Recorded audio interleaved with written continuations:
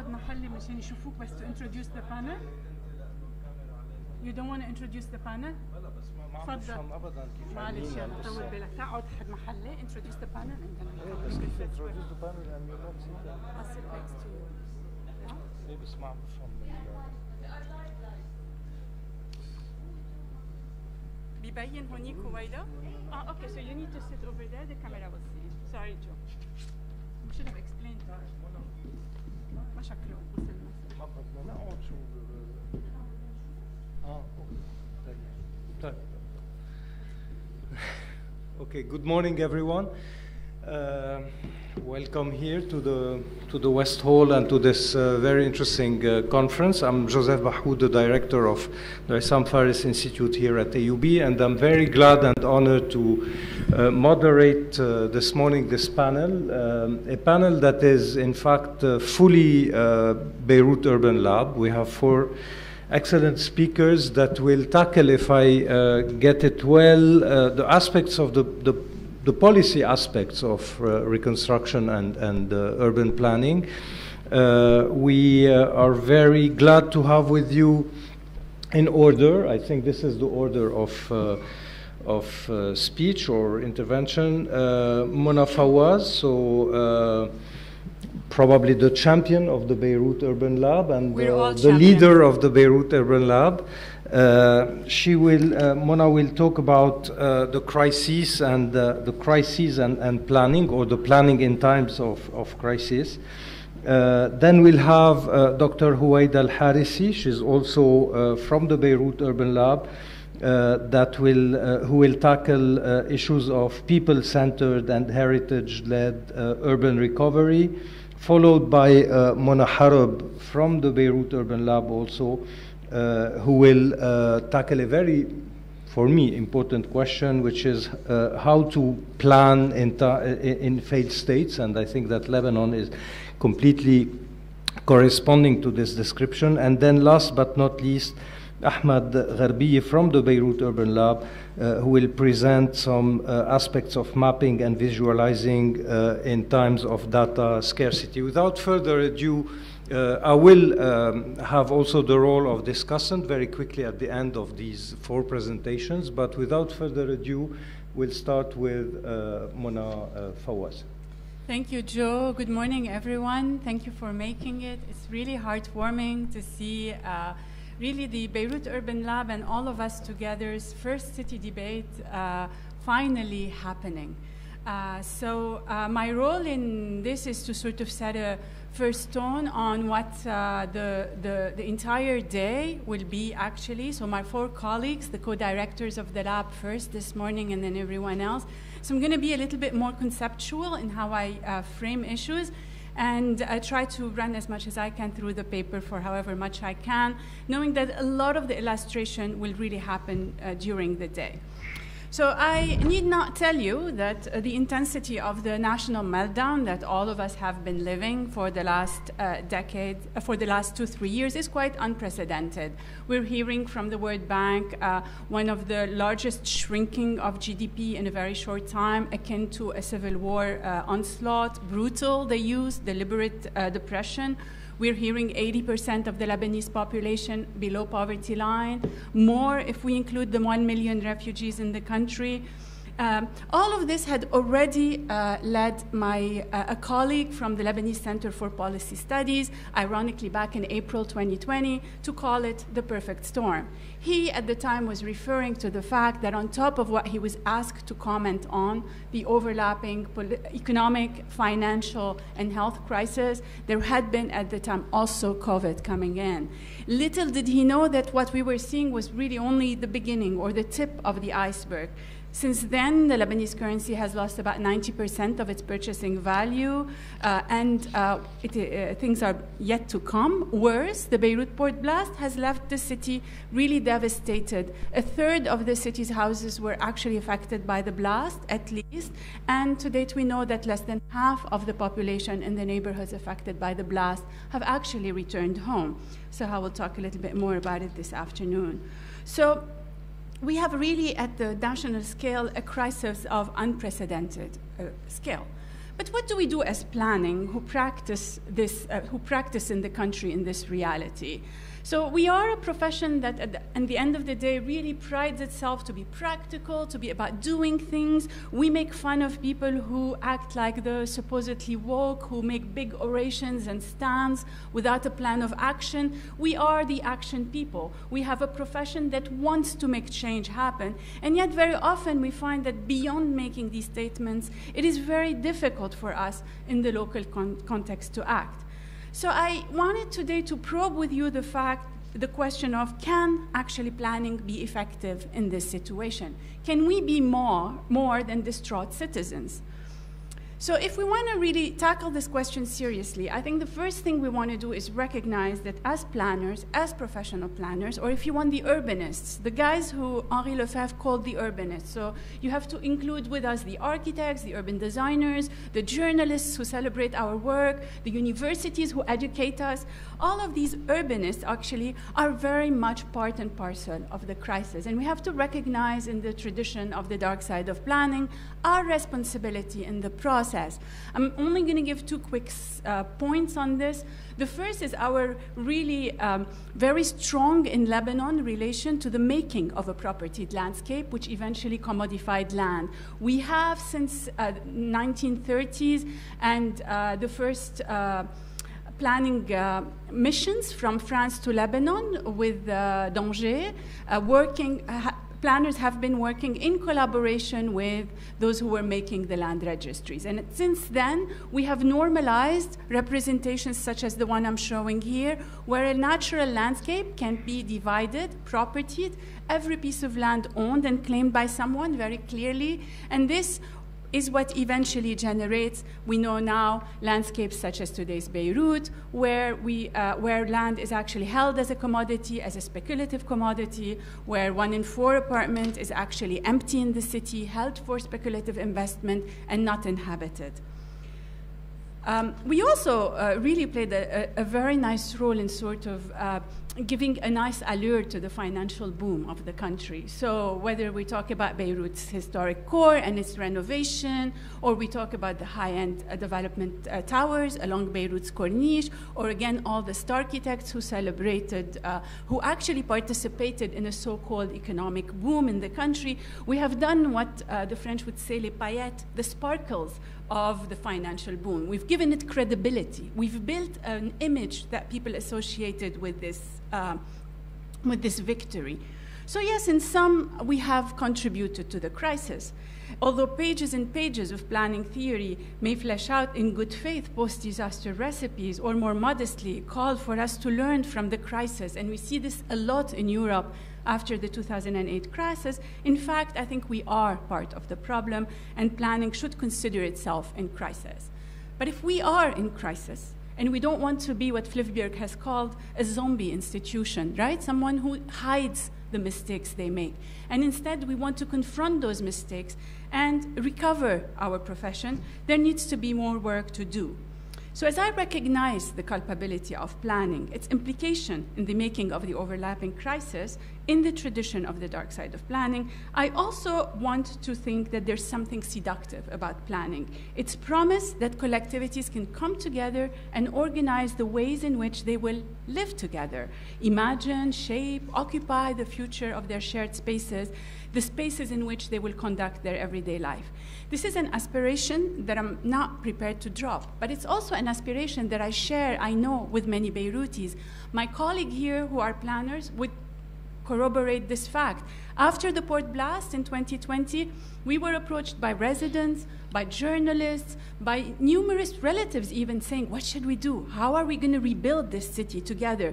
So in many ways, they had faith in us. Eventually, NGOs who thought first that they can address post-disaster recovery simply by repairing homes found out that if they don't involve residents and work towards a collective recovery, that also would not work. So gradually, they also turned around and began to ask us, how do we plan a different city?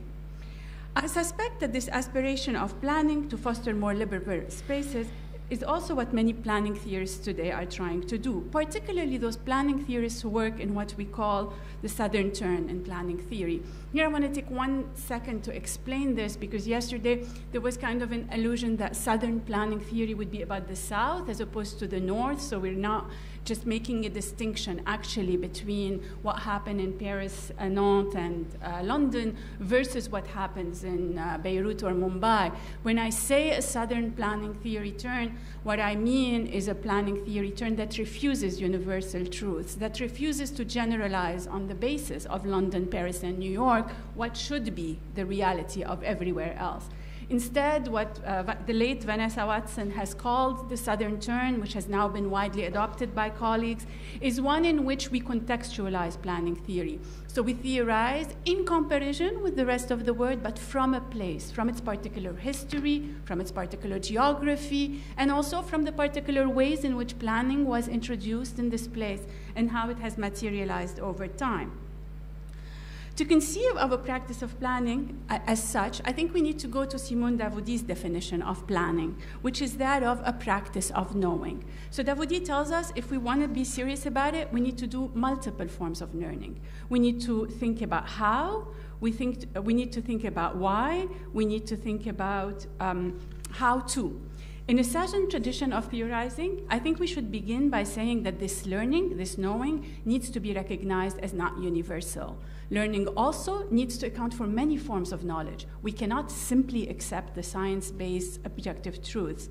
Moreover, so we need to re-question what counts as knowledge, and we also need to contextualize and historicize forms of knowledge in relation to the place and in intersection with global traveling ideas, to use Healy's terms. In addition, we need to question what legitimizes the process of planning. So we need to make shifts on assumption from a universal common good upheld by some kind of matter of fact to what the feminists have taught us to call the matter of care. Finally, the conception of collectivities in whose names we practice really need to be recognized as not one society, so we're not really talking about like homogeneous one collective groups, but by societies that are bruised, that are divided, where there's a lot of infighting in Lebanon, sectarian, class, etc. If we accept all of this, we have to recognize the task as daunting. So it's not a simple, okay, yes, let's do a southern turn and now we redo the same project. Instead, I think it means we have to reinvent the profession. And we have to reinvent the profession critically by reimagining what kinds of spaces we're going to be able to live in and how. The short space of this presentation, I'm just going to give 3 big titles. All 3 of them will actually be fleshed out by my colleagues later, but these, I think, are really critical to recover planning. These pillars are basically thinking about legitimacy of planning, its process, and its performance. So my first pillar is a legitimacy for the planning process. To think planning otherwise is to reconsider who has custody over the planning process and how this legitimacy is built. An important contribution of the southern turn of planning theory has been to really criticize the state. So while before there was this assumption that we long to have a state and that if you don't have a state you cannot plan, the southern turn in planning theory has recognized that the state can be ethnic, as in Israel or in East Europe, and we're seeing today things like this, that it can be racist, as in the United States. So we're seeing that the state is no longer this aspirational institution. At the same time, planning theorists, even in the southern tradition, have typically hung on to the idea that planning can only be defined as planning if it's conducted by a state. So what I want to first argue is that we really need to accept the fact that the exercise of shaping space collectively towards an imagined future may involve more actors than the state, particularly in a context like ours. We've seen here, I mean, if we want to be aspirational, we can talk about Faranah Miraftab's insurgent citizenships shaping spaces. We can be more dystopic and talk about militias in Lebanon shaping spaces. Either way, we know that powerful agents, including market agents, are more and more actually doing the planning. And as such, I think we need to recognize that both the state and the planners may be projects in construction, and that To think of planning otherwise, we need to build the legitimacy of the planning process, its custodian, with the building of the plan itself. So rather than taking it a priori that we have a custodian, and if we don't have this custodian, we cannot plan, I'm suggesting that we can take the exercise of building incrementally platforms of knowledge, actors who want to champion them, actors who want to intervene in them, to build truths, and to gradually make of this legitimacy an exercise in the making. And I'm happy to talk more about it in the presentation, but I don't want to exceed my time. So I'm going to jump to the second pillar, which is to recognize planning as tactical. Ariella did a wonderful job yesterday in recognizing towards the end of the presentation that the top-down, large-scale, aspirational planning of Europe actually was no longer working, and more tactical strategies needed to be put in place. I strongly believe that in contexts such as ours, for planning to be meaningful, for it to be about the shaping of spaces, we need to recognize it as tactical. So images such as this have often been shown as the tactical process of planning, but I also think images like this need to be recognized as tactical exercises in planning. And here I really want to just point one important intellectual point, which is that when we are just talking and imagining and debating ideas as planning theorists, and that's a very strong tension between planning theory and practice, we're non-committal. So you see planning theorists who are only theorists who for many years change their minds, and you can see people turning, I mean, I can give you big names that over like 10, 15 years just change their mind. And it's not so consequential. As long as they're cited by many people, it's great. But when you practice, you actually commit yourself to something. You put yourself with other people, and you're forced to start something. So theorizing a practice requires us to actually get our hands dirty and commit to people that we're working with in specific contexts where the actions we do are consequential. That's where I think that there's something really important about going beyond the talking and the representing to actually try and enact transformations in ways that build different realities and commit us as practitioners towards the making of projects. And I mean, I wish I had more time to elaborate. My third point is really, my third pillar is the performative practice of planning. And here I go back to an experience that's really very dear to my heart, and now behind me, the Beirut Madinati campaign back in 2016.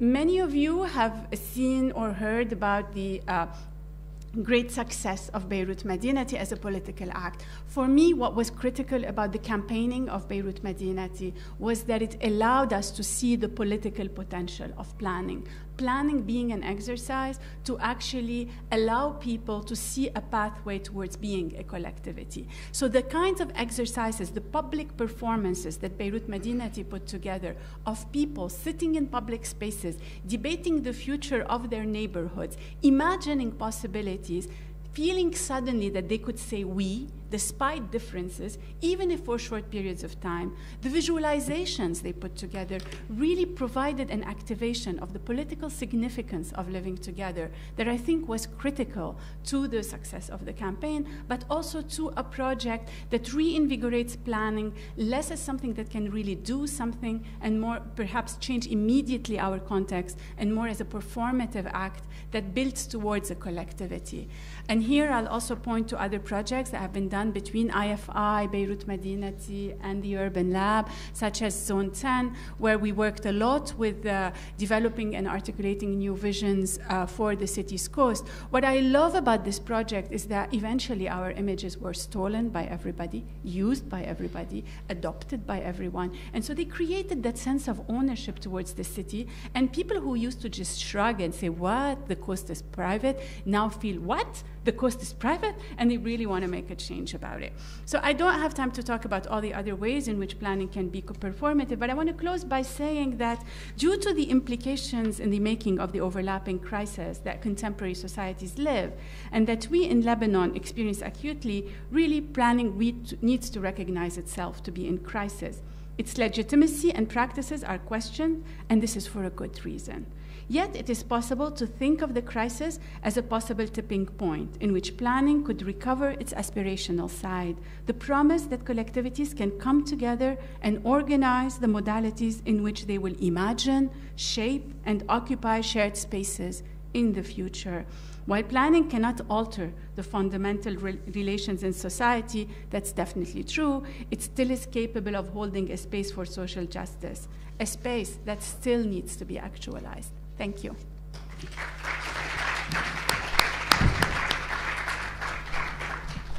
Thank you very much, Mona. Thank you. Dr. Huwaida, now you will talk about the human factor and the heritage factor and its centrality. Mona, do you prefer to stay seated here? And I'll come sit next to you if you want this way. I'll do it. I'm not able to do it. Sorry. I tried to save us time. I may have lost this time.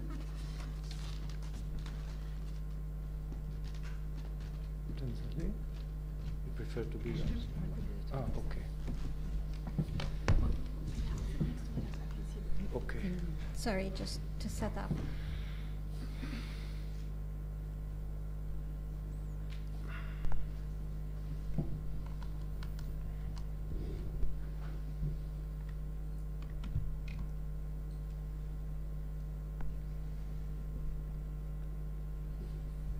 I hope to come to life soon.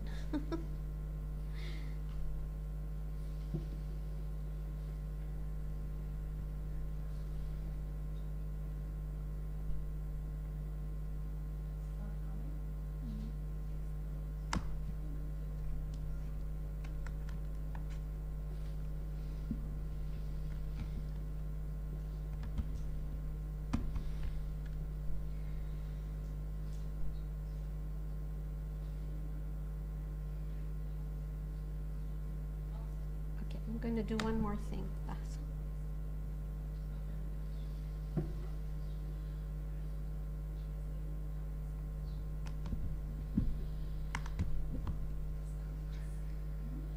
Okay.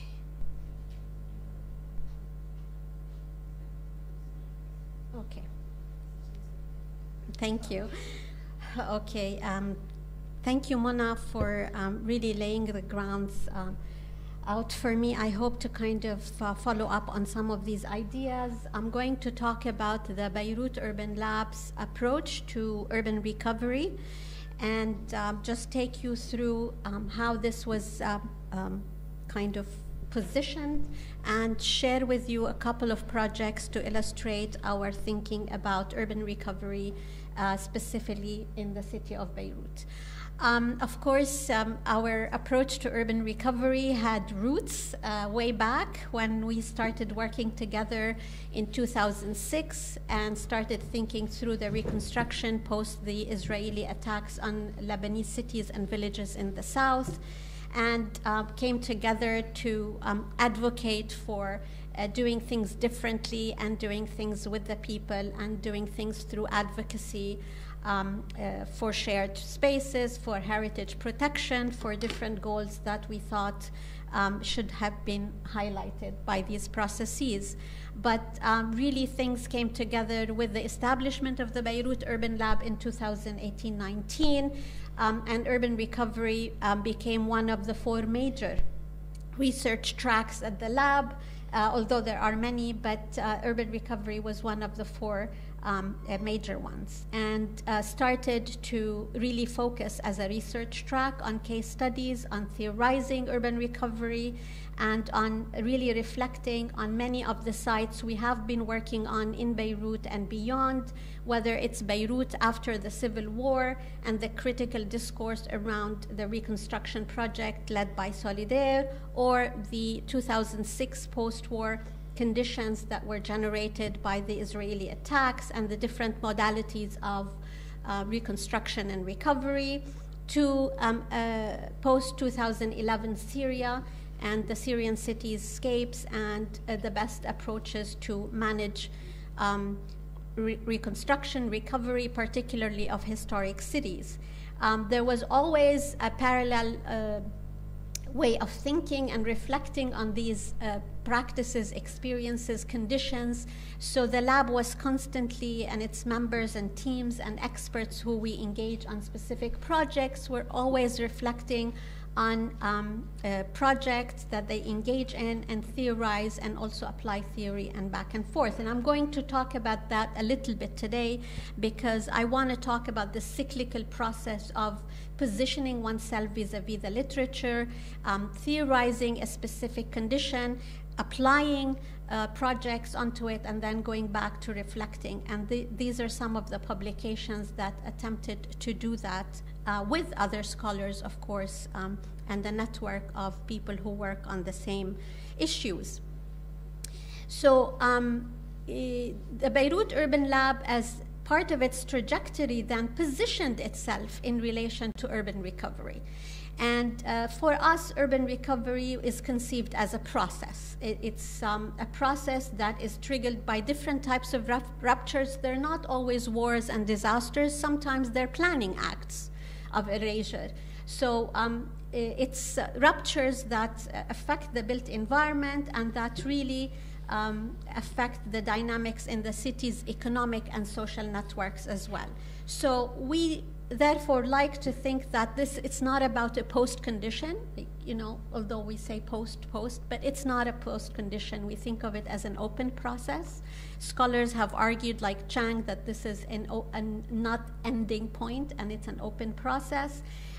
We think of it as a process that involves the human layer of displacement, of course, the politics, the power relations, the agencies of change that get involved in these recovery processes. So we have been aiming to think that any intervention in a post-disaster or post-trauma condition has to deal with the vulnerabilities that has accumulated over time and has to really build on an imagined future. So our aim is therefore to operate within a framework that is bottom-up, that is socially just and inclusive. How do we do that? We do it through projects that are people-centered, heritage-led, and place-specific. And I'm going to illustrate with 2 projects today how we do that. But this position was really, once crafted with the 2019 establishment of the lab, it was thrown into the city debates cycle. We designed a city debates conference that was about reconceptualizing recovery. We presented our position to a whole number of scholars who engage with post-blast, post-disaster, with displacement, with refugee studies, to debate with them that position and to learn from them as well. And this was also published in a book entitled Urban Recovery, Intersecting Displacement with Post-War Reconstruction. Our position then was clear. Having published a book in 2010, coming to this book, it's about shifting from reconstruction to recovery as a holistic construct, as a construct that's socioeconomic, environmental, as much as it is spatial and architectural. And how do you arrive at that? What are the frameworks that allow you to intervene within such a position? That it will be the answer that I'm going to share with you, or the experimentation rather, to this. Little did we know that after that city debates, Beirut was again traumatized by the Beirut port blast on August 4th, and we were all, of course, left in awe of that event and had to mobilize, consolidate again as a lab, and converge on this very important moment in Beirut's history and having been struck by another trauma. Of course, people all mobilized to do different things, whether it's social groups, NGOs, international NGOs. But again, it's not what we wanted to do. The whole lab converged again like we did in 2006 at this moment, but we wanted to deal with the long term, not with emergency or humanitarian short-term aid. We wanted to think long-term, although that was frustrating because long-term needs funding, needs thinking, needs reflection, needs a network of people to work with. And we did that. We applied for a grant from IDRC that allowed us to consolidate our efforts and to work under one umbrella. along 3 tracks: the observatory of the reconstruction, the neighborhood scale urban recovery, which I'm going to share with you today, and visioning the city at large. So it was a very important moment, again, for us to test our position, to reflect on it, to try it out, and see how interventions can be informed by that position and can, again, inform that position in a future scenario. So I'm going to share 2 projects that put that position to test and had completely different assignments and completely different approaches. I'm going to share with you the Quarantina Neighborhood Scale Urban Recovery Project, in which we adopted a participatory approach and in which we were seeking an alternative to the idea of a master plan. Again, to follow up on last night's keynote and on Mona's presentation, what is the alternative to these rigid, top-heavy master plans? And the second one is the UNESCO project for the identification of modern heritage in the Beirut blast areas. And here we adopted the HUL project, Historic Urban Landscapes project, and we were seeking an alternative to the archaeologically ridden object or artifact-centered approach to heritage. So I'm going to take you through these, and I hope I don't go over time. That's why I'm going to go quickly. So the first one is the neighborhood scale urban recovery. For that project, we were focused on Quarantina. As you know, Quarantina is already a site of multiple traumas. It was first established as a quarantine and was since then stigmatized by that as part of its ethos. It was a site of multiple refugees, Armenian refugees, Palestinian refugees, Syrian refugees. It is a low-income neighborhood with a lot of industrial services, port-related services. So again, when you deal with post-blast recovery, you're talking about this accumulation of history, but accumulation of vulnerabilities that have existed over a time trajectory. So in Quarantina, it was equally hit like the other neighborhoods. People lost their houses. There was also displacement. There were evictions, and much change had taken place by the time we came in there. Although we jumped in August, things were moving really fast. We tried to, again, recognize our own position and aim for that people-centered participatory approach, and took it from there. And I will explain how each of these interventions need an entry point, right? Even if you're going to think a large framework. Our entry point was shared network of public spaces. So when we went to Quarantina, it was very important to think, what is that alternative to the master plan? So the methodology we used is an experimental methodology that combined the CDS, which is City Development Strategy. This is something that emerged from a new European tradition of sustainable city strategies as an alternative, because they are participatory, because they are incremental and can happen over time.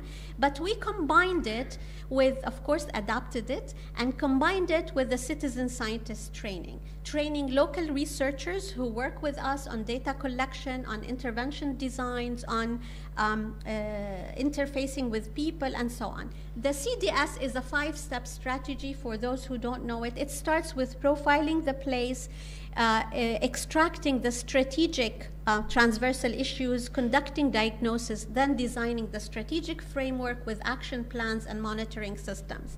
Now, the action plans are soft and hard, spatial, and about empowerment, about policy. So you can have a list of action plans that may be about building a community space or maybe about a project for women empowerment. So we have to think that these are a bunch of projects that have a common shared vision that we extract from community meetings. So we opted for this methodology precisely because it is incremental and participatory, and we thought this is the alternative in a site where the state is absent, where there is no general policy, where the NGOs are limited in their outreach, and where funding now even worse than 2006. With 2006, there was no state, but there was funding coming in. Here in this case, the funding was also limited because countries did not want to send funding through the Lebanese government. So with the CS training, we formed the first point of community engagement, and we trained the citizens from this area, 12 of them, and they started engaging with the project and conducting the field work towards the diagnosis of the 5 transversal issues that have to do with affordable housing, connectivity of Karantina, its vitality, sustainable development, and environmental quality. Of course, all these projects are evidence-based. They rely a lot on disciplinary data collection, but at the same time, they are also heavily involved with the people. Community engagement in this project came in different forms through town hall meetings, such as this one, in which you craft the vision, the shared vision by the community around which we designed the strategic framework, but also through thematic focused groups in which we go into diagnosis of the special subjects. At the same time, you always need an entry point. Because our project is long-term, people get impatient, right? And people who get engaged with you for a year, they want to see results. So what we try to do, and this is again all experimental, is pull one action plan, which is an entry point, and it's community spaces in Karantina, because again, recovery for me is connecting people back to the place. So using public spaces or community spaces as an entry point was really important to have in parallel with designing the strategic framework, which may take 2-3 years, matching with donors, etc. So we conducted in parallel a study of the open spaces. Of course, it's informed by the socio-spatial practices of the people. Of course, the local researchers helped us identify these spaces, and we conducted co-design workshops with the communities to see how these community spaces should be designed, rehabilitated, and should be part of sustaining their socio-spatial practices rather than shifting them. Right, so they are worked with them through multiple iterations and even involved them in the making of these spaces. So the contractors who were hired to implement were asked to hire people from the neighborhood itself. So they were engaged at the intellectual envisioning level, at the data collection level, at the thematic focus groups level, and the implementation. So we are, of course, still working in Karantina. It is by no means finished, but this is again a space of reflection to compare it with the other project that we were involved in, which is the more heritage-led than people-centered one, if I want to distinguish the two entry points. This was a UNESCO-commissioned project.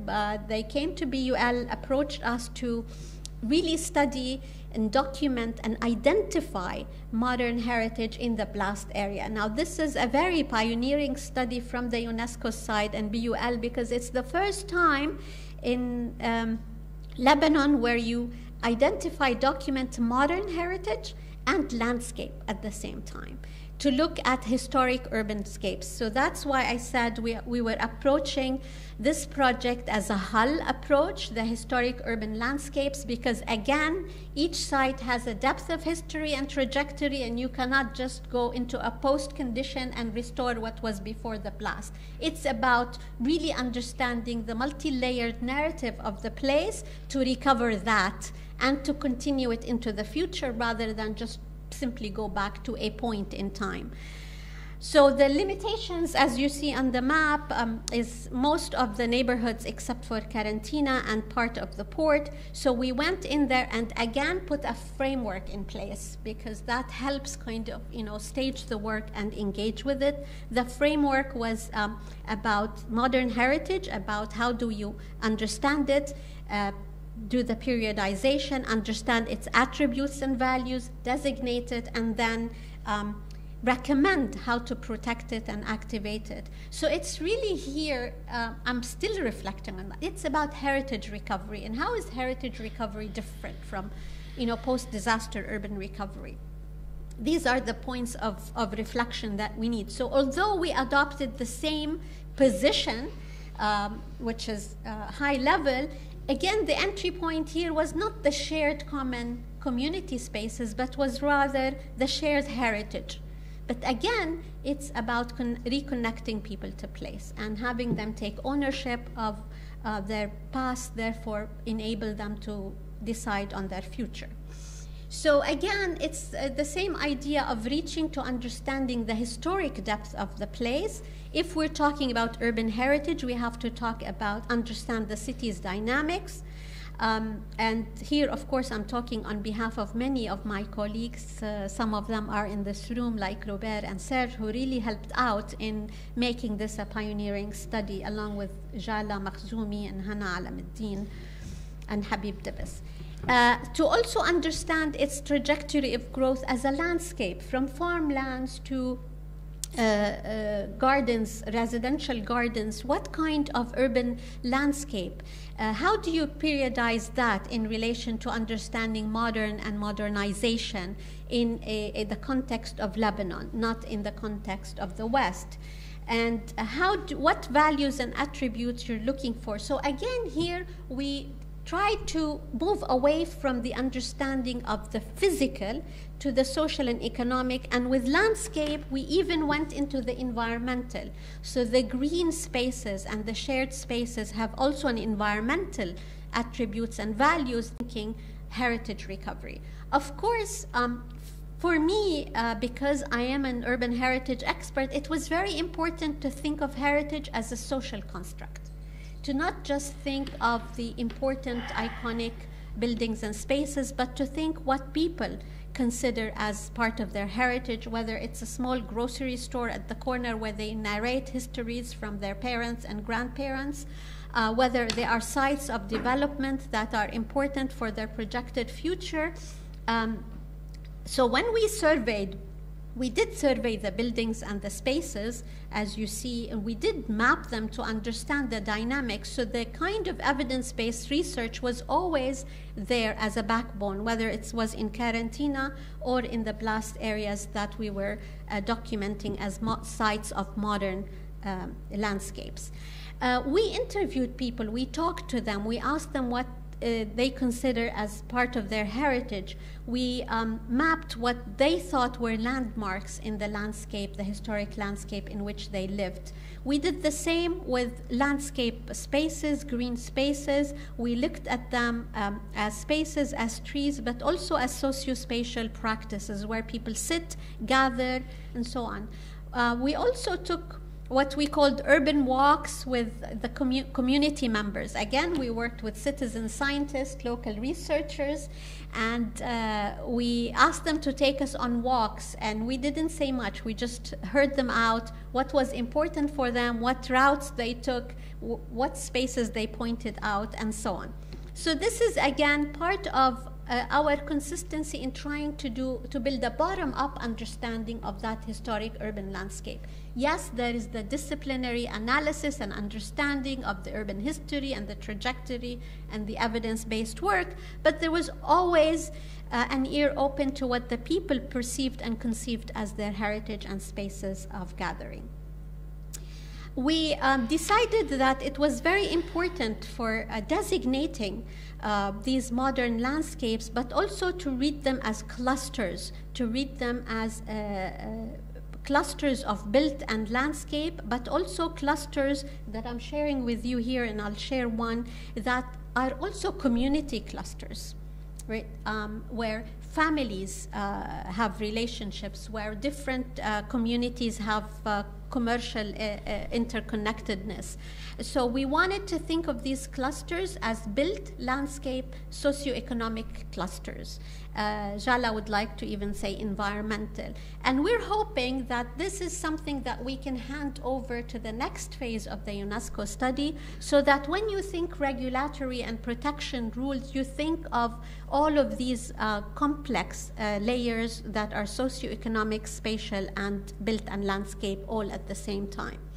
So I will conclude, as I'm being told, by saying that really the Urban Lab, in engaging in these projects, is going through the cyclical cycle of theorizing, positioning, experimenting, and then reflecting on the works that are done. I would like to think, like urban recovery, we are dealing with an open-ended process that is not really about the truth, but that's about adapting models and experimenting from within, from the bottom up, not to deny the importance of the engagement of the top down. This is what we're learning now. I argued so much bottom up, now I'm realizing you need both. The second point is that although projects and people are people-centered and heritage-led, the entry point is always different from one side to the other. The entry point may be a community group, maybe a space, maybe heritage, as long as you find the entry point to a comprehensive, holistic framework. That is really the lesson I want to leave with all of us today. The third and last point is that the most important is the shared entry point. If this entry point is not shared, you're not going to work towards an inclusive project. You're going to kind of have an entry point that is particular to a given group. So again, leaving the process socially grounded but open is extremely important. I hope to see the future of these projects and to be able to, again, reflect on them, because both of them are works in progress, but I hope we can also think through them together. Thank you so much. Thank you. Thank you very much, Dr. Huwaida. I'm sorry for having, accelerated the presentation. It was really very rich, and I think it provided us with, at least for me, with a lot of food for thought. But we have to keep the time a little bit limited. And Mona, I'll ask you if you can keep it to 12 minutes or 15 minutes to the maximum, if we want to leave a space for debate after that. Okay. Thank you.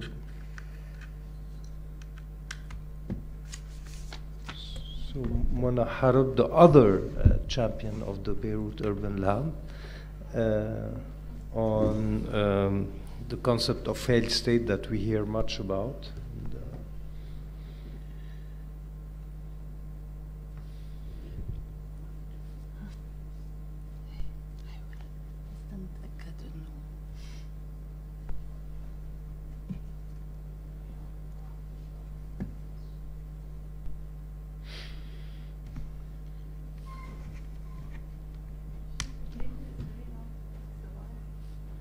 Sorry?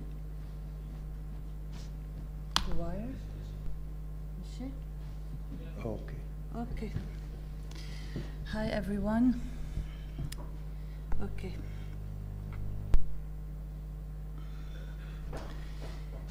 So I'm speaking today as the social scientist in the Beirut Urban Lab. I'm just to position a little bit my intervention as someone who tries to critically reflect on processes of planning and design rather than elaborate them and implement them. So my positioning comes really to inform the practice of planning and design and make designers and planners more aware of the political economy framing and the power structures and the power configurations within which they operate, in an attempt to inform better their design and planning policies so they actually operate more effectively in an environment that is quite structured by politics and economic dimensions. So my presentation today will go over that framing and how I approach it, the questions that I raise, and that I try to approach planning and design issues, or more generally urban initiatives and urban programs from. And I'll focus in the second part of the presentation on the current interrogations I'm exploring with colleagues at the lab and outside of the lab. So this is really a question that's more of a provocation about who governs planning in failed states. I won't have the time to really debunk what is a failed state or not, but I would be happy to think with you about it later. Okay, so in the context of post-colonial states where public institutions are hollowed out and used to capture and extract rent for private gains, I ask who governs cities and regions and how. what is governed and not governed, when and for what ends, what tools and strategies are used to justify and operationalize actions, what networks of actors are privileged or excluded, and I build on that on series of works, mostly by French scholars who think about political sociology of planning. So these questions have been guiding my research agenda since I started my work on the city of Beirut in my master's studies, mainly interrogating the dialectic relationships and connections between cities and politics. So more specifically, I ask, how do institutions and governance processes responsible for the elaboration and implementation of urban policies and programs variably affect people's lives and the built and natural environments? Why are these effects significantly territorialized and unequal? And how can urban and regional governance be conceived along more just, inclusive, and viable principles and modalities? Thank you. So simultaneously to these questions that focus on actors and institutions, I'm also very keen on investigating how urban policies and programs are experienced, negotiated, and contested by ordinary dwellers. Under which conditions, more generally, do mobilization and collective action emerge, if at all? So I became quite keen on documenting these instances where, against many odds, and God knows how many there are these days, people still find ways to challenge rulers over matters related to their urban livelihoods and lifestyles, and manage to elude, navigate, or repel constraining structures and norms, even if fleetingly, building on the work of Julianne Boudreau, Laleh Khalili, and Abdelmalik Simon, among others. So this urge to document these occurrences of a quite inspiring human agency amidst the very afflicted state of the world is linked to my commitment and that of my colleagues at the lab to try to improve that world or indicate avenues for its improvement, if not through anti-politics, through what Ghassan Haj calls alter politics. So a few words on how I've been doing that over the years, just to place it in a larger reflection on governance and planning and politics.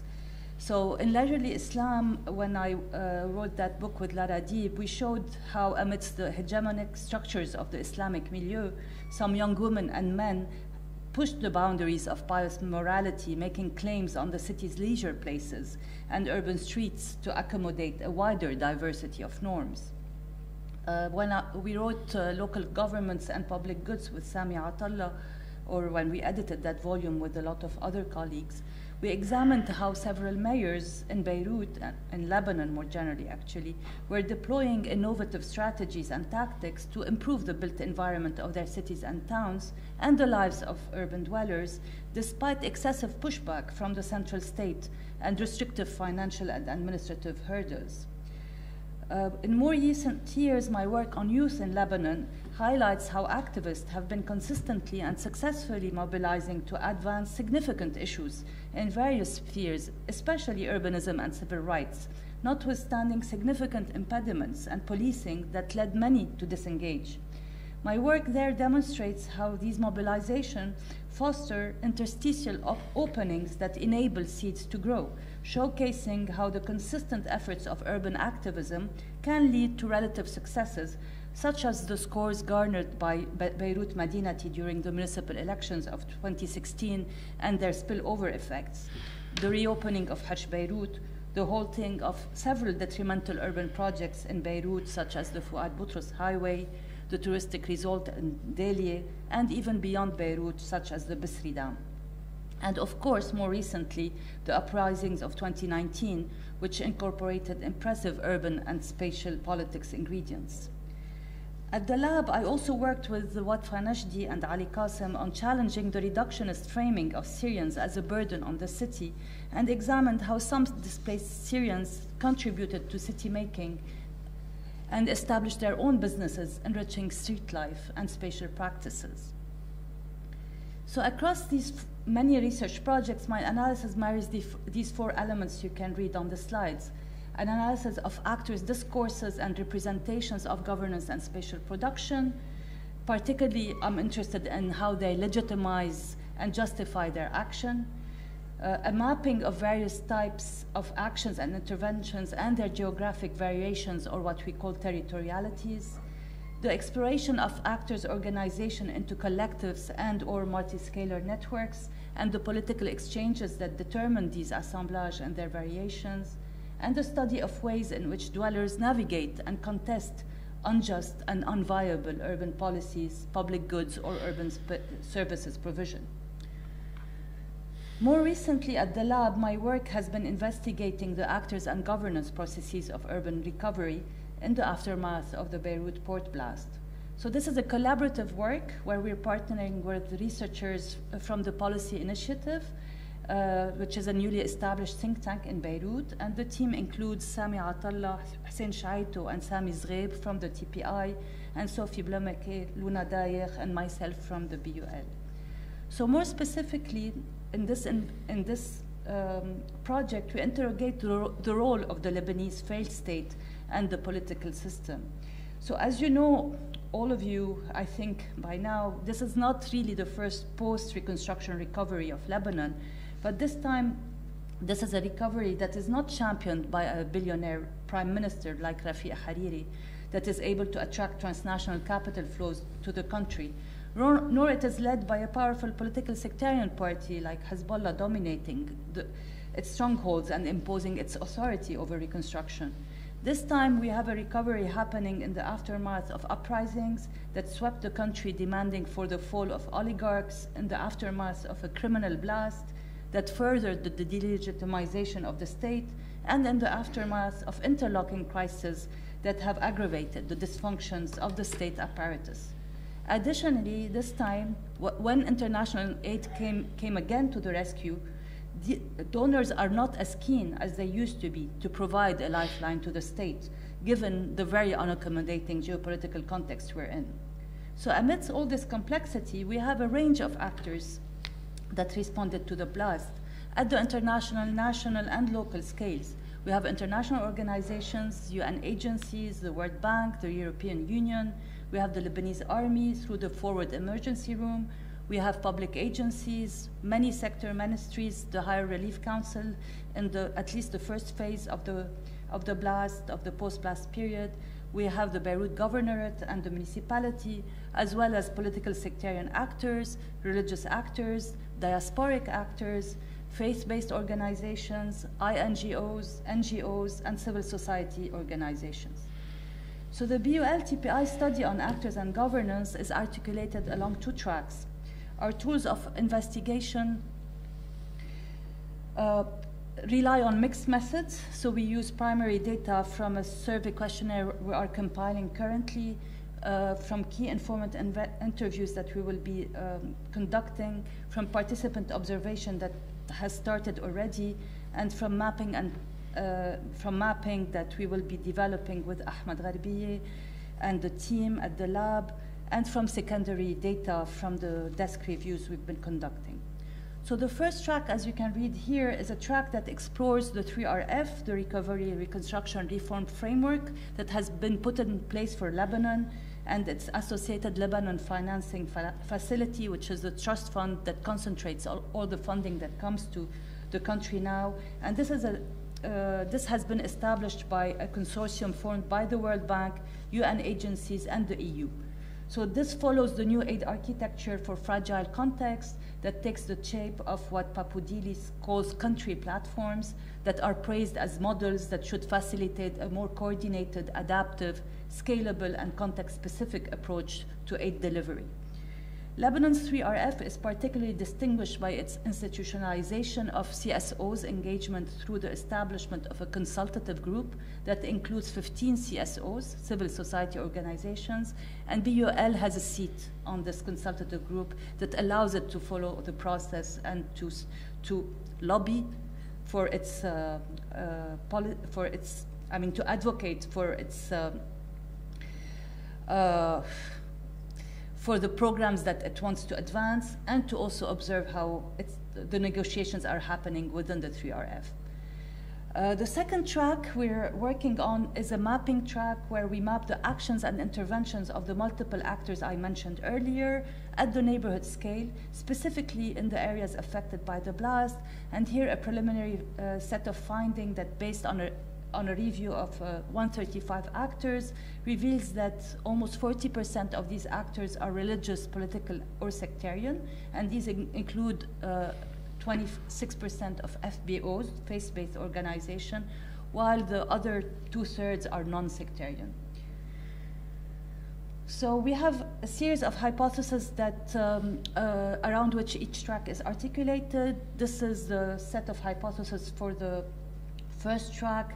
Mainly we're exploring how the 3RF structure includes these adaptive and effective institutional arrangements that may be disrupting path dependency and amplify opportunities to lobby for reforms through this consultative group I mentioned.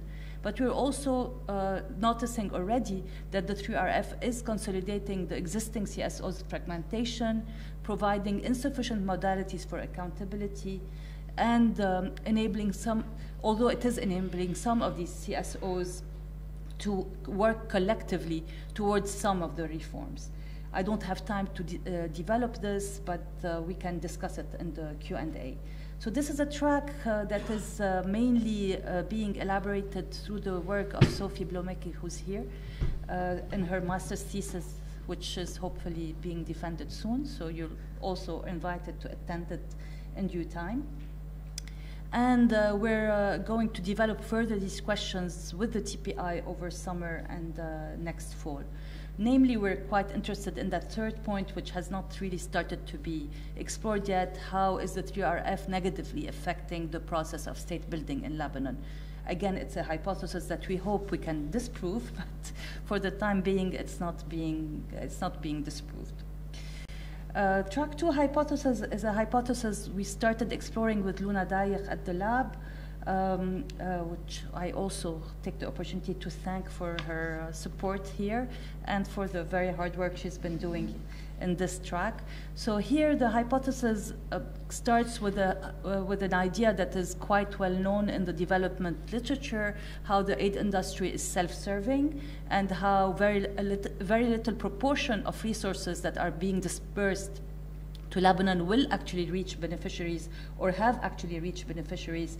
This is, there's a lot of literature around this. I'm not going to share it with you, just to say that we're quite aware of it. We're not going to dwell on this hypothesis too much, but we have enough data to confirm it.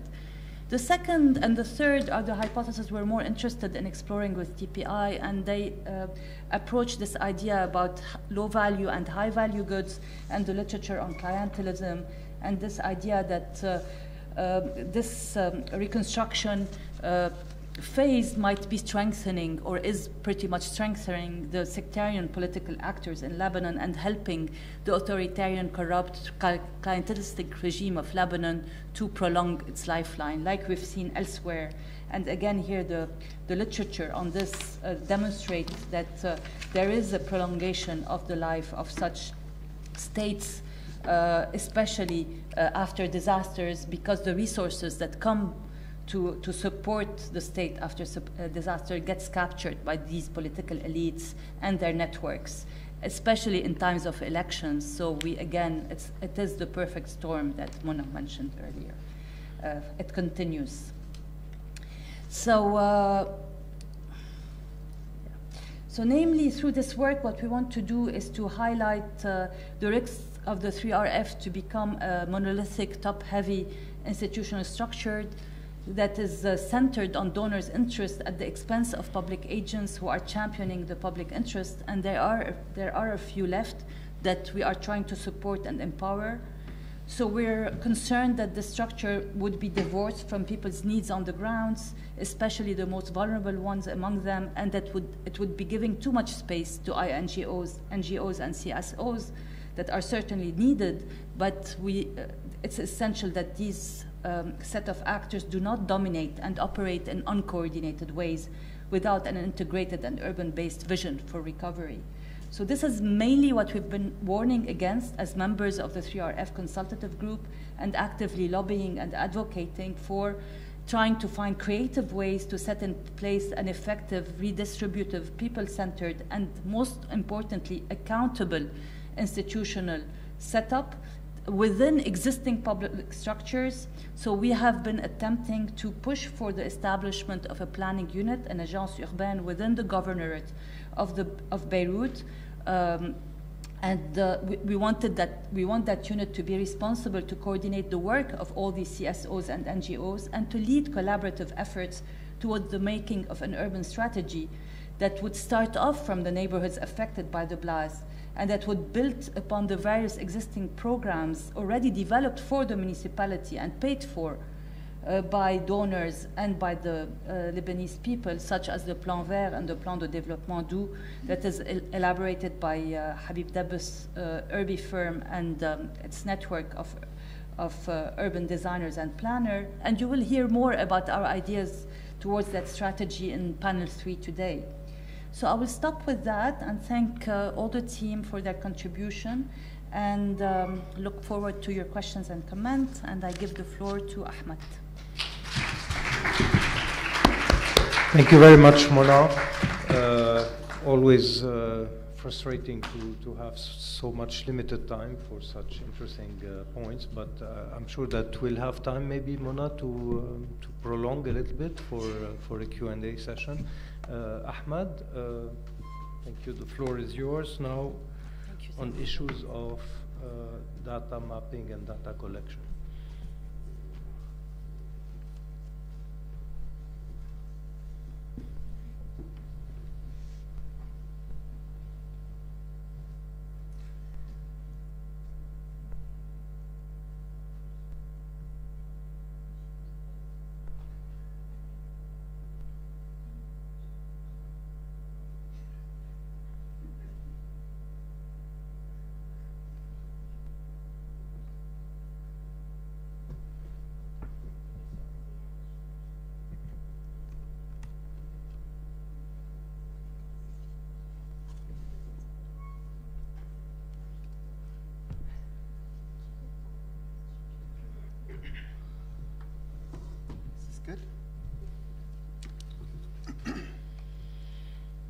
Hello. Hi, is this good? Yeah.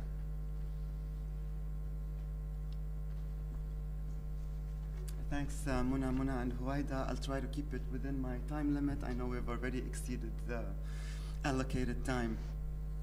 Okay. Central to our work at the Beirut Urban Lab is the... Get closer to the mic. Closer to the mic. That's better? Central to our work at the Beirut Urban Lab is the instrumental role mapping and data visualization play in really most projects. They are recognized as core components of the research methodology, vital tools for analyzing and representing urban phenomena, as well as tools for public engagement, advocacy, and in certain cases, a type of media activism.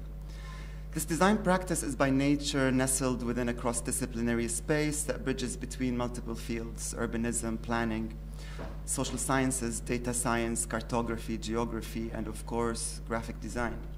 Within this framework, we advocate for a mapping practice that doesn't only focus on outputs to communicate research findings, but one that forms an essential constituent of the research process itself, interpreting and visualizing urban data while actively intervening in the methods of collecting, processing, and analyzing it, all the while reflecting critically on the politics of its representation. This relationship between mapping and research, or mapping as research, has been cultivated within this collaborative group for over 10 years before the official institutionalization of the Urban Lab in 2018. I am going to do this and do a little trip back memory lane. I'm not going to dwell on these projects, but I feel that they're really important to where we come from. And also another reason, so this is, of course, the 2006 mapping of the Israeli assault on Lebanon, a page from the Reconstruction of Har Tahrik book, our previous work on militarization of space in Beirut, public space, this is inhabiting the street, policing the street, territorializing the street, where we read all kinds of sectarian and political visual markers. And of course, our work on refugee city making, where we mapped homemaking practices in Jaitawi, and this really elaborate and rich project that deals with the mobilities and practices of delivery drivers, of food delivery drivers. So the reason why I gave you this kind of quick snapshot of previous work is twofold. One is, like I said, to talk about where we came from. And all of these projects have been collaborative, where different people, including, of course, Muna, Huwaida, and other people in the lab, have worked on. But the other reason is also to perhaps present a little bit of a, let's say, a slippage or a difference or a shift of our work pre-GIS and post-GIS. This is the designer in me speaking, and maybe these points or this distinction will be made clearer throughout the presentation. At least I hope so. So today I want to talk more specifically about our collective research work as a lab. Briefly, of course, since most projects will be presented later by my fellow labbers in more detail, I will focus on the context in which we operate, Beirut, Lebanon, as a site of seemingly perpetual crises, one of which is an incessant crisis of data, the mapping tools we use to address that, and some of the visualization approaches we adopt as we try and engage critically with both the local conditions we study and the global technologies we utilize. Before I get into it, I'd like to give a quick shout out to our GIS and data visualization team, Sharif Tarhini, Shaza Jazzar, Jawad Shaib, Noor Zoghbi Faris, Ismail Htet, and more recently, Monica Baspous and Hayes Buchanan. They are truly the backbone of the mapping work we produce at the lab. Okay, so Lebanon is plagued by the scarcity, secrecy, and neglect of data in both its raw and visualized forms. I would like to just stop here for a second and explain a little bit what's the difference between these three terms. Obviously, the scarcity of data is when data does not exist at all. Secrecy of data is when data exists and is not shared. Notoriously, the army has a lot of data on the built environment, not only in Beirut, but Lebanon, and of course is not eager to share it like most military organizations and institutions. And data neglect is a sad fact where data sometimes exists, but in forms that are very difficult to process, not well filed, not well archived, not well named. So just to show that this kind of problem with data in Lebanon is multifold. What is important to keep in mind is that, like in many places, I'm sure something seemingly as straightforward as an open georeferenced, detailed, and reliable base map is hard to come by, let alone the data sets that can begin to populate it. It is certainly the case here that such digital artifacts are both urgent and precious. The Lebanese state discloses little to no information about its public sector, which is increasingly seen as non-transparent and irredeemably broken amid the unprecedented current political and financial crisis. This lack of public data in accessible formats is becoming a kind of a hallmark of its corrupt status quo. Worthy of note here is that a national census has not been conducted in Lebanon since 1932.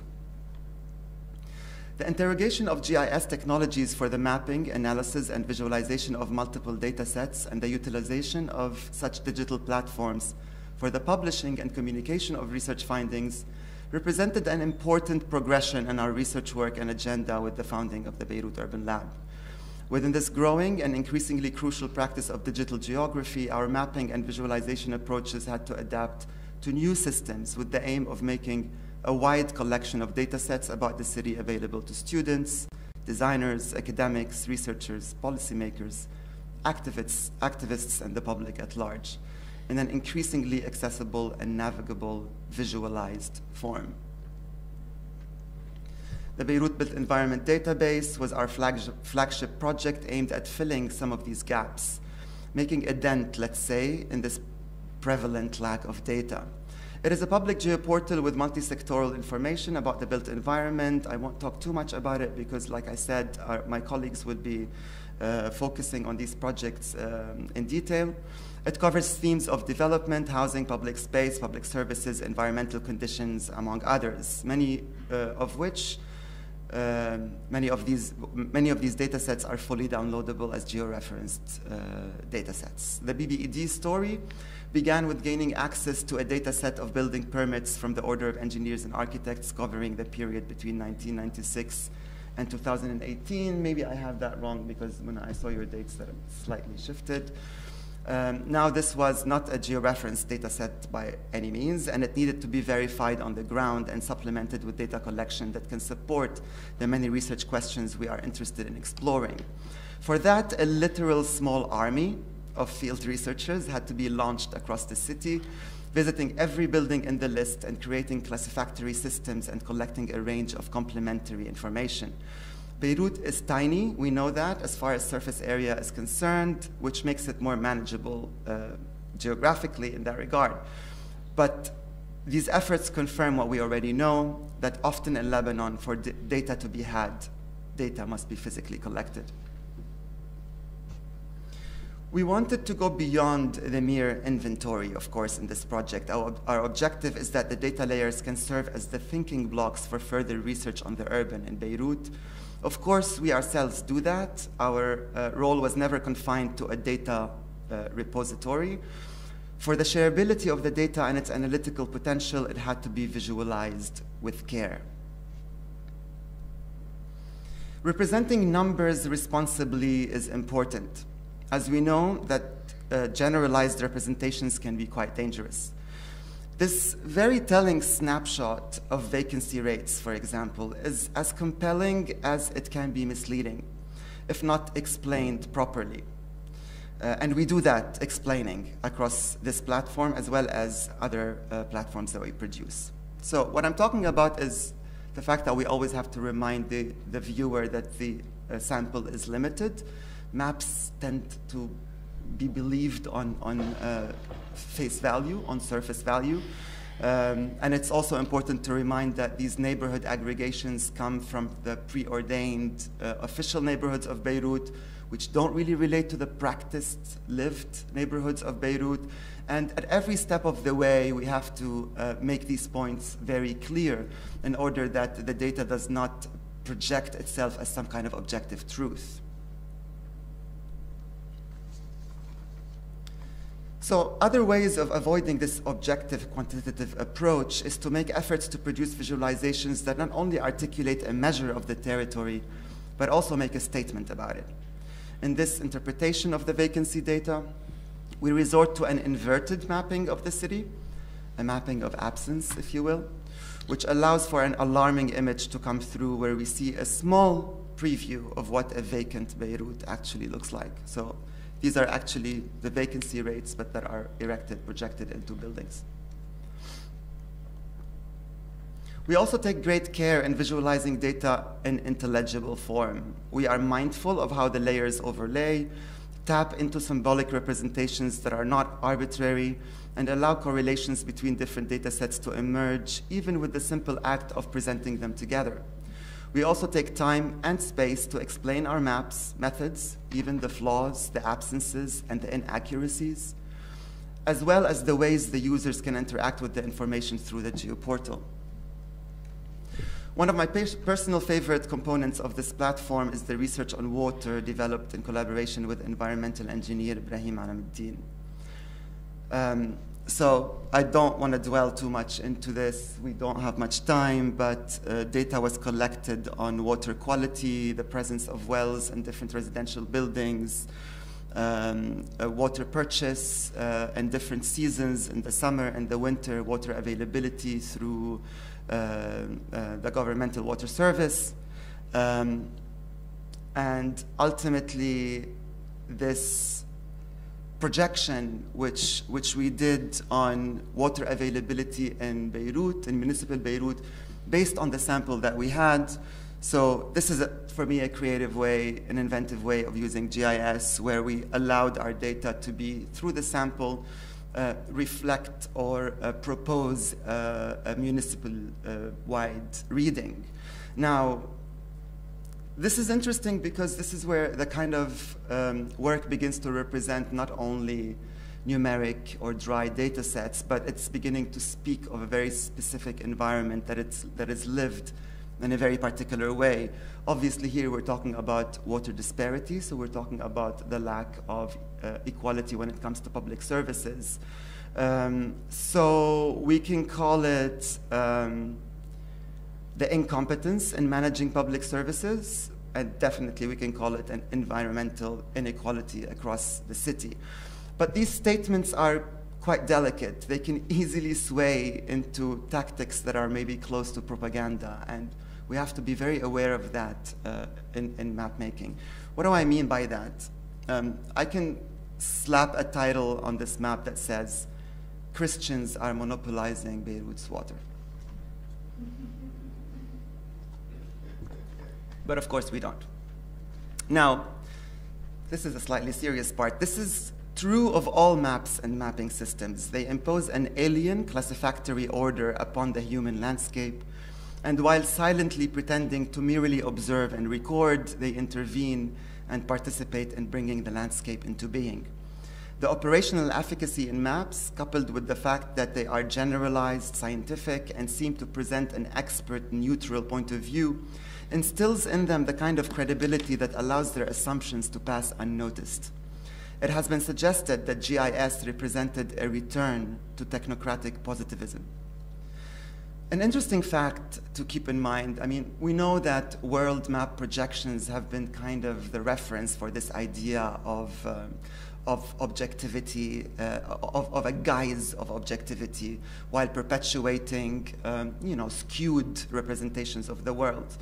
Mercator projection is, of course, Eurocentric and extremely North privileged. But it's important to point out that there's something called a web Mercator, which is a variant of the Mercator map projection and is the de facto standard for web mapping applications. These include Google Maps, Mapbox, Esri, which is what we use, and even OpenStreetMap, which, is a poster child for a people's cartography. So questions of open source software and open data are important, but we are not getting into this conversation right now. We also have to be aware of the digital divide, which consists of a disparity lag between different social groups by race, age, location, education. These tools need access to the internet. They need bandwidth, lots of bandwidth. And then, of course, there's the question of language. They often come in English by default. It is tempting to think that newly developed and increasingly available map-making technologies, at the center of which are GIS and digital visualization tools, can provide some liberating possibilities. And the many synergies that open source GIS software in particular promotes between multiple types of mappers across the amateur-professional spectrum is really an undeniable and serious challenge to the authoritative power historically associated with cartographic practice. Even though GIS, like all mapping systems, is not exempt from perpetuating what is already carved in cartographic convention. And its aesthetics of dispassionate computation further reinforce traps of Euclidean geometry, scientific epistemology, and the blind ethics of accuracy. 2 minutes. But sometimes urgency can trump some, if not all, of these traps. At no time was the sharing of data more poignant than in the aftermath of the blast on August 4, 2020, when a colossal explosion in Beirut, you've heard this many times, but we can't say it enough, killed more than 200 people, injured thousands, and destroyed 1/3 of the city.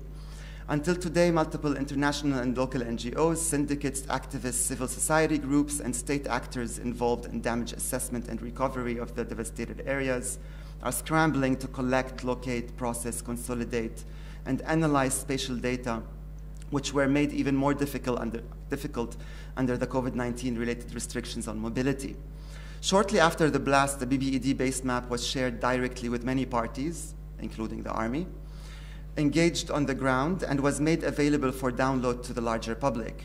As a unified reference between very different types of actors, it needed to adhere to the most common of cadastral denominators, from parcel number to the boundaries of administrative districts, which we like to contest, in order to play its interfacing role effectively.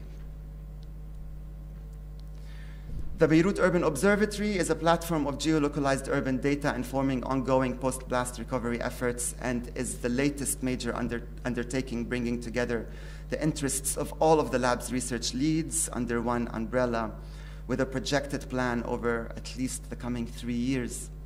In the aftermath of the Beirut blast and the accumulating crises in Lebanon, it was necessary for the research team to invoke and adhere to bottom-up, people-centered approaches to recovery at multiple scales, and my colleagues spoke about this in the previous 3 sessions. And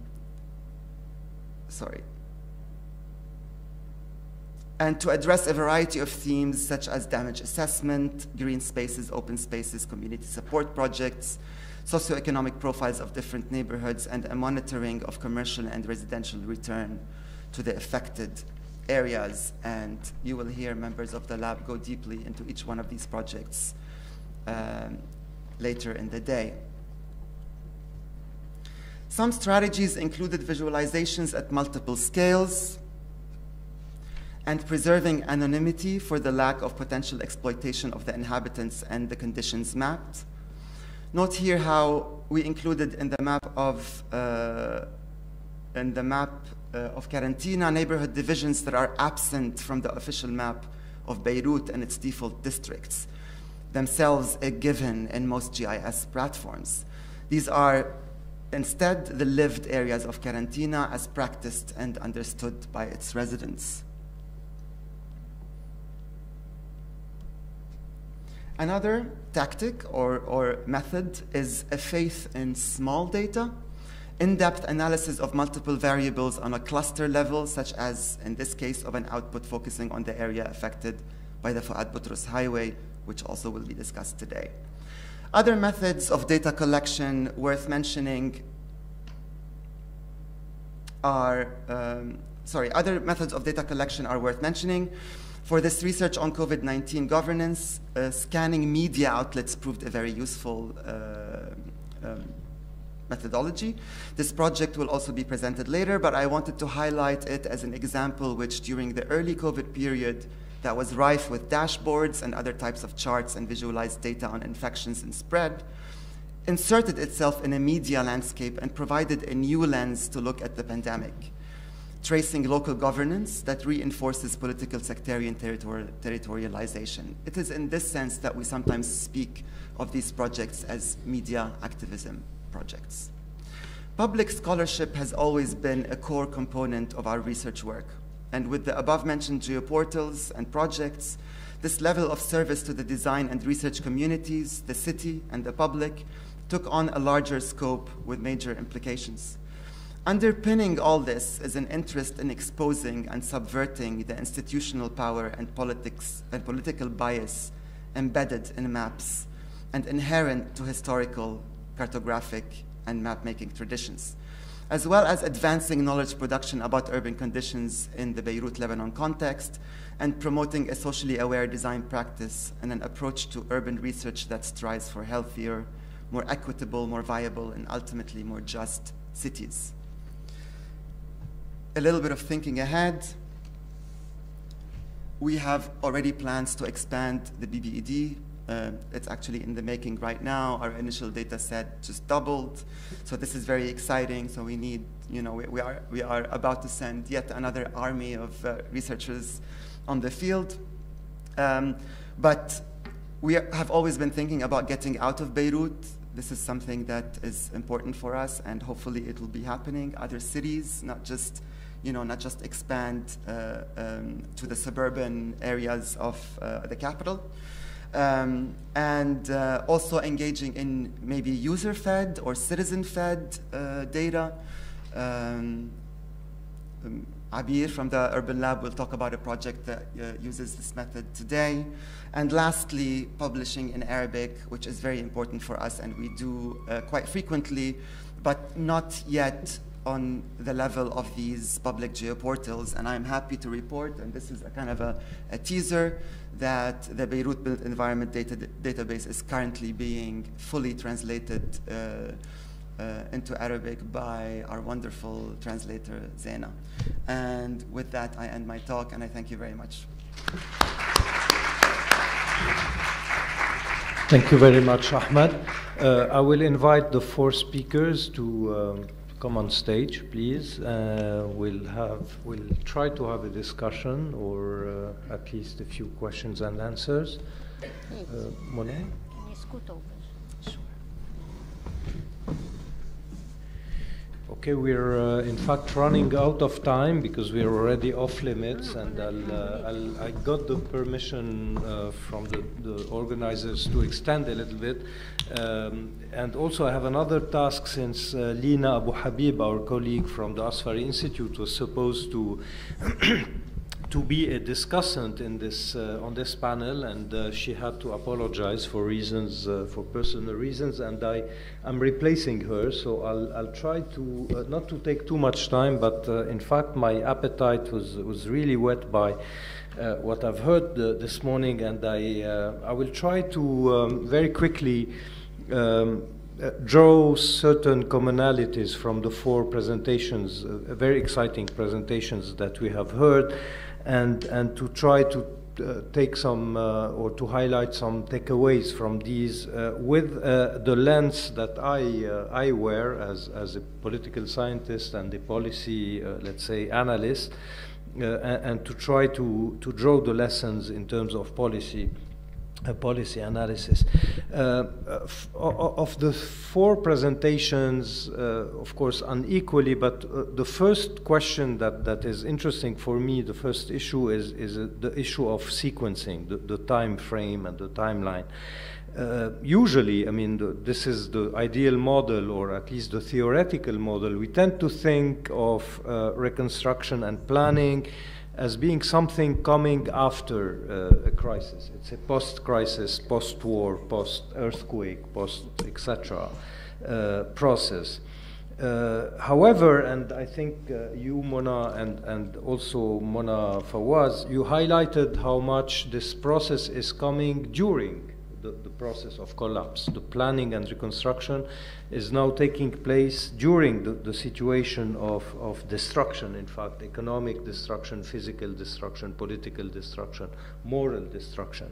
So this is a rare case, and I think it's already an interesting point to reflect upon, because the crisis is a protracted one, so reconstruction cannot wait, planning cannot wait, it has to occur within the dynamics of destruction. And here we have the issue of the constraints that we have, that other presentations, like, for example, Ahmad's or Huwaida has highlighted, the constraints and the impediments and the limits. Plus the dangers, the dangers that were mentioned by Huwaida, the danger of impatience, for example, and the danger of backlash, the backlash of prolonging the crisis by giving an additional lifeline to the rotten, let's say, political system, public environment that is in fact dying, or at least agonizing without essentially dying. The question of limitation was the second issue that was, I think, very important in the 4 presentations that we have heard. And it was interesting for me. You are working under constraint, in fact. And this is for us policy analysts, economists, etc., policy makers, is a very classical case. In fact, you constantly work under constraints and limitations. Here, the limitations are a bit different, but you can also find some commonalities. You have a scarcity or a lack or a limitation of data. The last presentation by Ahmad, of knowledge resource. You don't exactly know what is the environment you're working in, what you have at hand in terms of raw data, of evidence, and this is a crucial limitation, a crucial impediment. The second one, I think you highlighted it, and others also, and Huwaida, is the lack or the lack or the deficit of public awareness.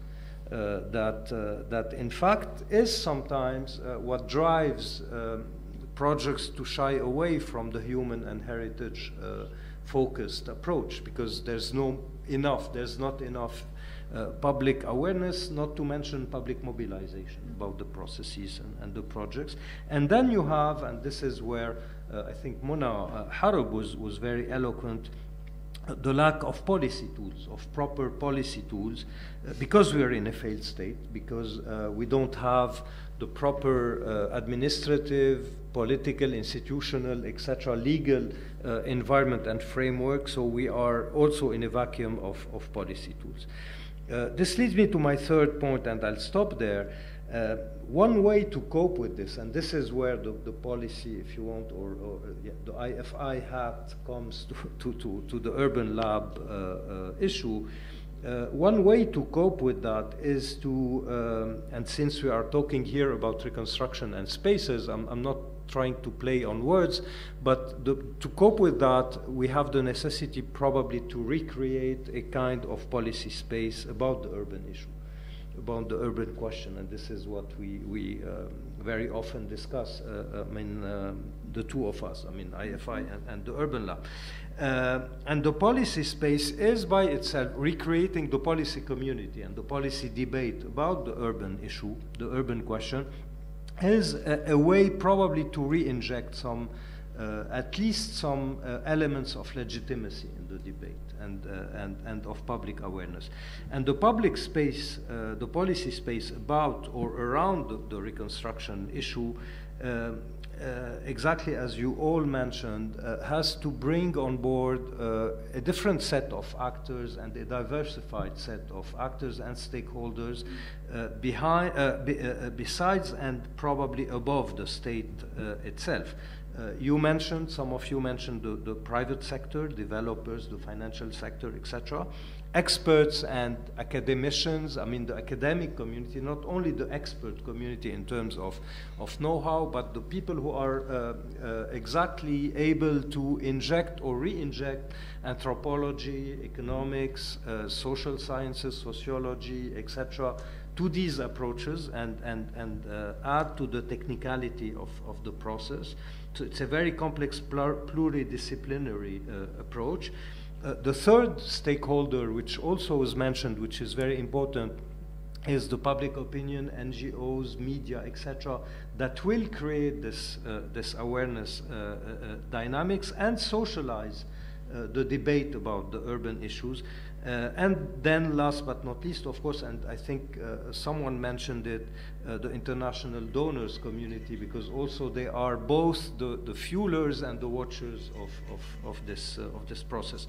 So as Huwaida Harisi said, and I'll conclude on that, all this is highlighting once more the necessity of re-injecting or reinserting a dose of bottom-up, let's say, approach or dynamic in everything urban, and this is exactly what is aimed by the recreation of this policy space around the public, the urban planning issue.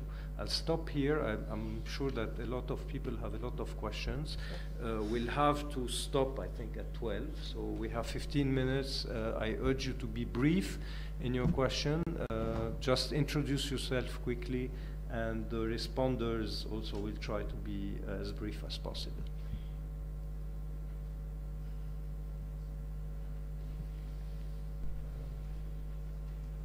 It's too little after these, these interventions. It's a little bit frustrating if we can have more time.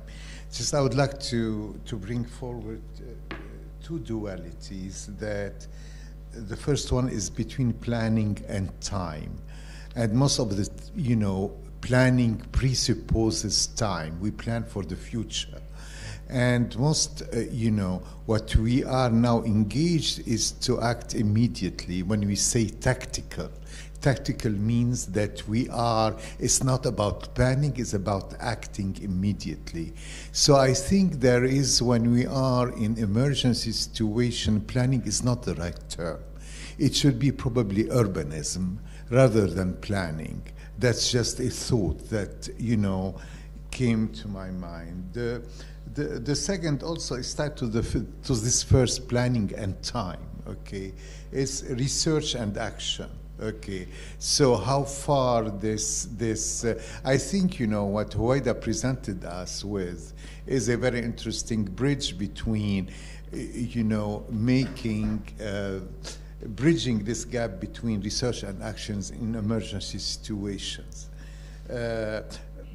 Just these are remarks, but my last thought is about how to bypass a failing state when we are dealing with crisis urbanism. Okay, what are the mechanisms to bypass the state? So. This is a very wide question. I would say maybe later on Mona would take on that. Let's take a few other questions and then we'll try to group the answers. Hello everyone, Dana Shibli. Hi. My question actually is regarding starting with the heritage, what you presented, Huwaida. And also, it has to do with the state and the development, the urban planning. It's kind of tied together. So, what are your plans? How do you see the development of these? How do you envision them? Are you going to develop them in the same way, or do you plan on sustainable urban development? Like when we talk about the future. We talk about the sustainability. Like we've been hearing about sustainable. In everywhere they talk about the carbon emissions and everything, and they talk about the cities of the future. When they talk about this, they say the cities have to move upwards and stuff. So I think they're tied together. There are a lot of papers that say when they design, they want to design upwards. And they talk sometimes, even with the urban heritage, they say they want to bring we renovate these buildings and we bring them into the future. Do you think you want to do that? You want to design them just the way they were, or you want to bring them up into the future? Maybe there are a lot of examples in Europe where they design the external part and they move them, they bring them into the 21st century.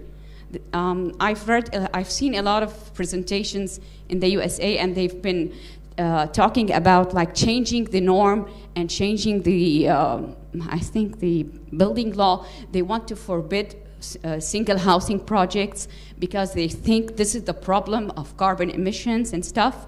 They think they should stop building these houses because cities, they should, let me think about it.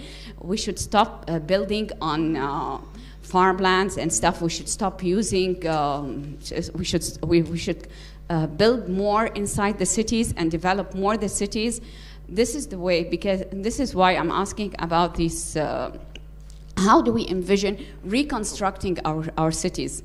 So are we thinking about the sustainable factor? Thank you. Thank you. Would you? I'm happy to. Yeah, please. I mean, I'll make a few comments just really quickly on the stuff we heard. I really love the question about future, Roberta. I think this is spot on exactly where our problem is, that planning is future-oriented and that it's projecting into a future of collective being together when we are saying we don't see the future, but we also have said a lot, we don't have a state. What we're not talking about enough is that we don't also have collectivities. We don't have a we. So, I mean, let's be really honest. We're a divided, sectarian, scattered society. And so for me, the point of talking about tactical is not to just think about the garden that you're going to do together. I'm using tactical deliberately as a strategy to think about people working, experiencing things together, so that there is a commitment towards shared images, shared ways of being together that people begin to commit to. And we really begin in the policy space of Joe, of professionals actually changing the ethos of what it means to be a planner. And a lot of the work that has been happening at the Urban Lab in creating these shared debates, and before that also at the Order of Engineers with Jad, it's all about shifting the ethos, the planning doctrine about what is right, creating a commitment that at least as professionals, we have a shared body of values that we're going to work towards. And that has to be understood in a context where we're not doing advocacy. So don't think of it as like the plans we're doing, the coast, the public space is about advocacy, because the guy in front of you does not exist. You're not in the US. Instead, you're doing these plans to enact a different reality towards system change.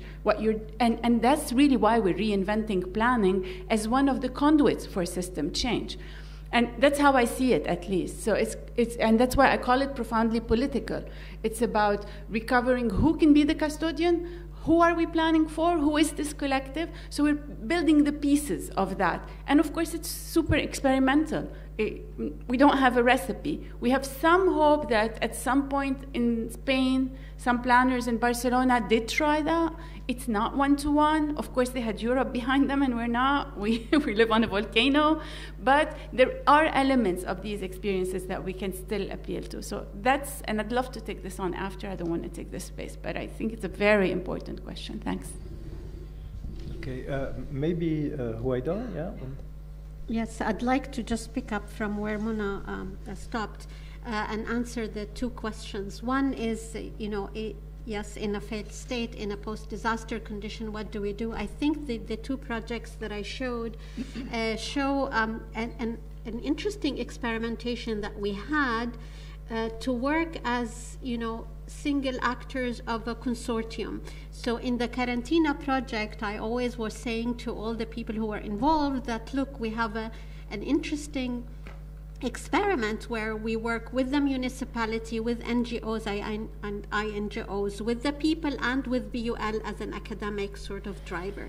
So if we work together as a collective from different dimensions, I think we can come up with an alternative temporary solution. Also with the UNESCO project, it was also a project where DGA was the beneficiary. We constantly met with them. We took their data, built on it, validated it, gave them new data. So it was DGA from the government, UNESCO as funding agency, BUL, but we also worked extensively with the people who live in these sites, through the urban walks, through the interviews, the data collection.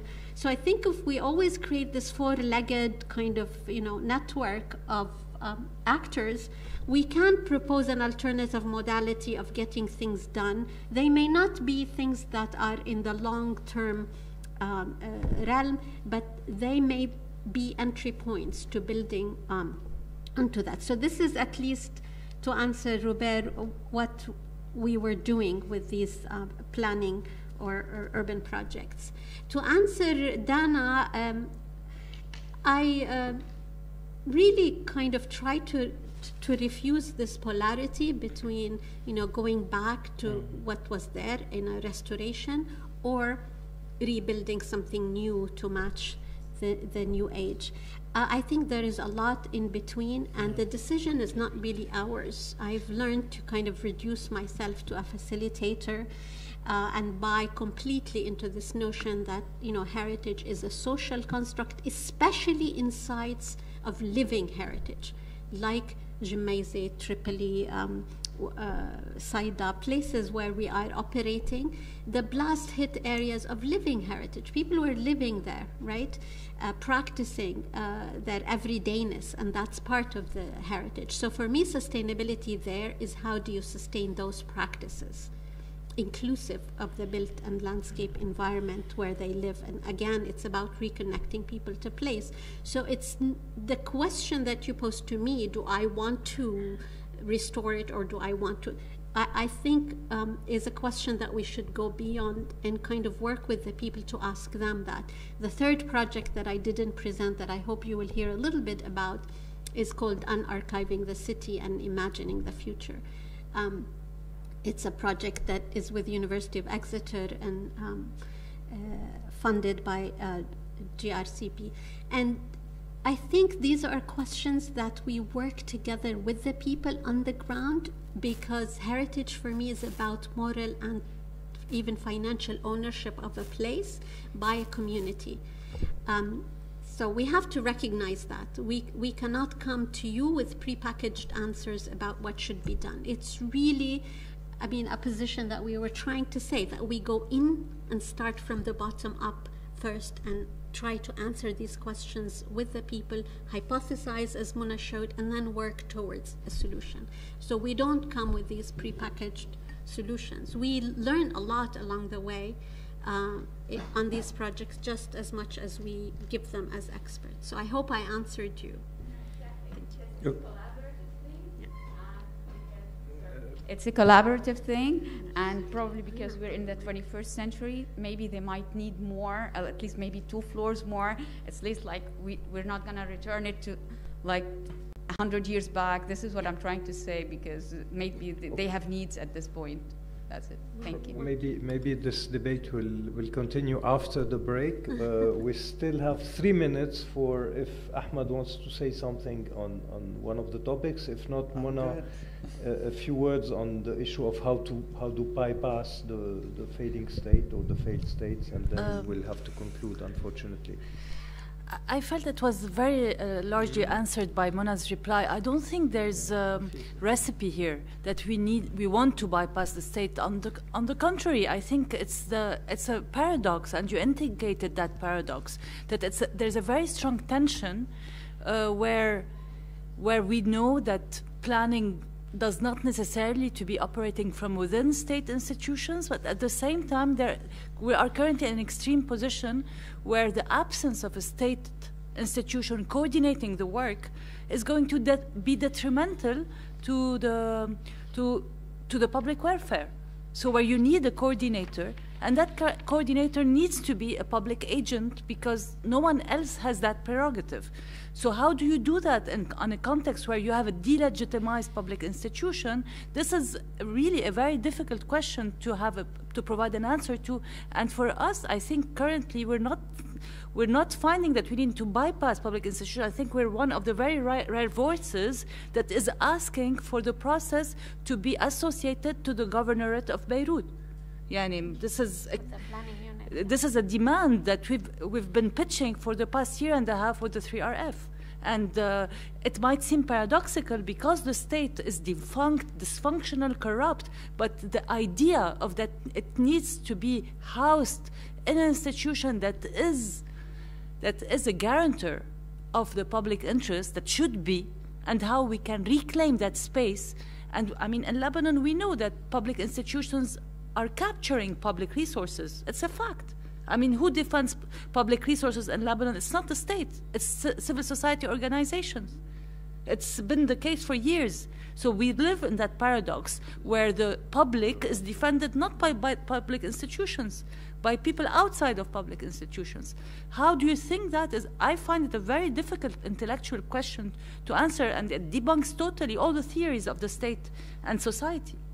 So it's very stimulating intellectually, but when you're living this as a citizen, as a dweller, as an activist, as a researcher, it poses, I would say, very difficult questions on how to operate. But I think Mona answered it. I'm totally aligned on what she did. We're experimenting with tools, and we start with an idea. In 2 months, we adjust it, we change it. We're always discussing how to adjust it. Thank you, Mona. If I may add, I think one way to approach this is to also sometimes differentiate between the state, the political system, and the public administration that are not the same in Lebanon, and sometimes trying to topple one could undermine the other while you need to reinforce it. So it's a very difficult conundrum, and for us political scientists, it's something that is very, very interesting to reflect on. This is a way for me to say that I was extremely happy to moderate this panel, because it gave me additional reasons to think that we have to work together much more, and it's also a way to conclude this very interesting panel, and to thank you for the invitation, and I'll ask you to join me and thank this wonderful panel. Thank you.